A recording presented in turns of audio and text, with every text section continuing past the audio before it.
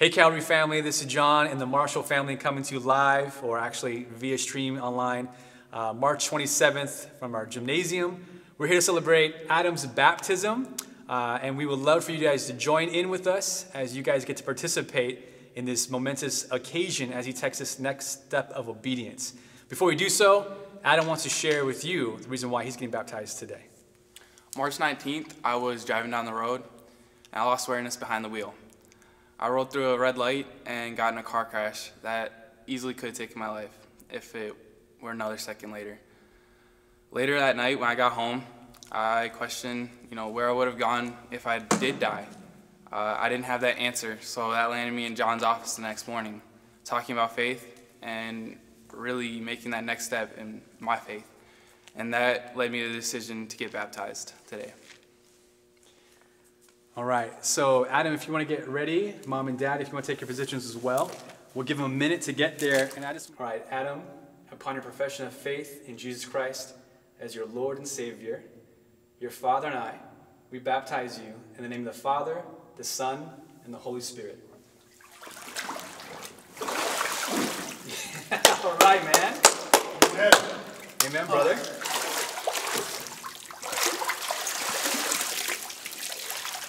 Hey Calvary family, I just want to share a quick devotional as we celebrate Adam's baptism. This is coming from 2 Timothy chapter 1, verses 3 through 7. Paul is admonishing his son in the faith, Timothy, in verse 3, saying, I thank God whom I serve, as did my ancestors, with a clear conscience, as I remember you constantly in my prayers, day and night.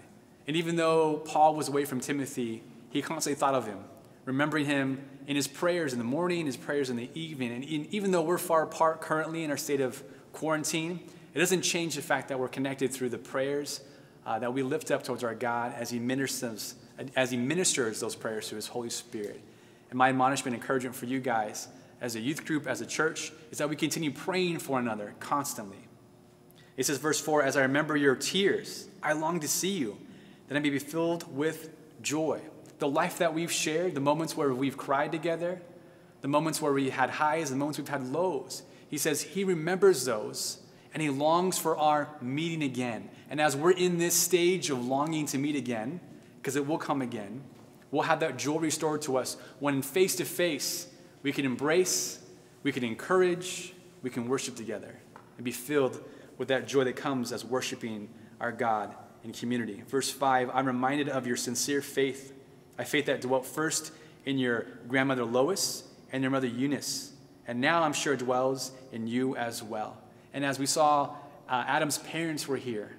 Part of the baptism, his dad participating, his mom was taking pictures of it and sharing it with actually his grandmother. This is a legacy of faith for our parents and our grandparents out there, that this is something that you pour into, that's progressive and bears fruit.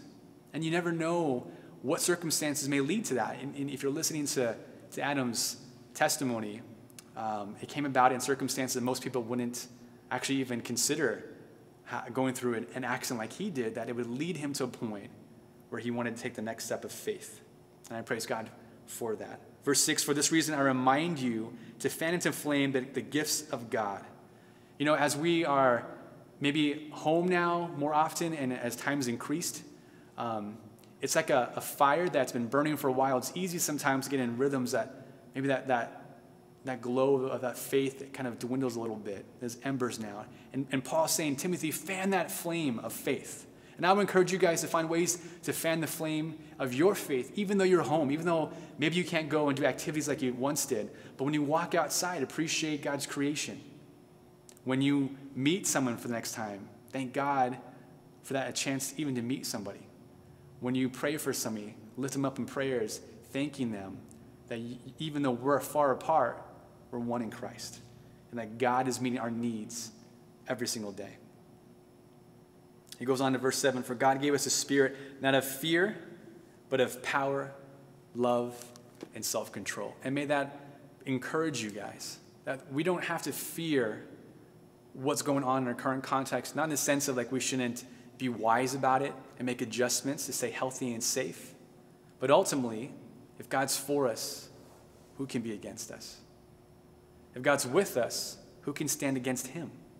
That God's given us a spirit of power and of love, that we can be loving even though we're separated, through our prayers, through our connections online, and through other means. And also exercising self-control, that we're not called now to stop believing, but actually the opposite, fan our faith flames even more so through daily prayer, daily reading, daily spiritual disciplines of ways we can connect to God and to one another. Thank you guys so much for joining us and celebrating this baptism. We're excited for Adam as he takes the next step of obedience. If you have questions about getting baptized, please feel free to message anybody at Calvary on the pastoral staff, or even talk to your parents, and let's see what next step is for you. Thanks again. Have a good one, guys.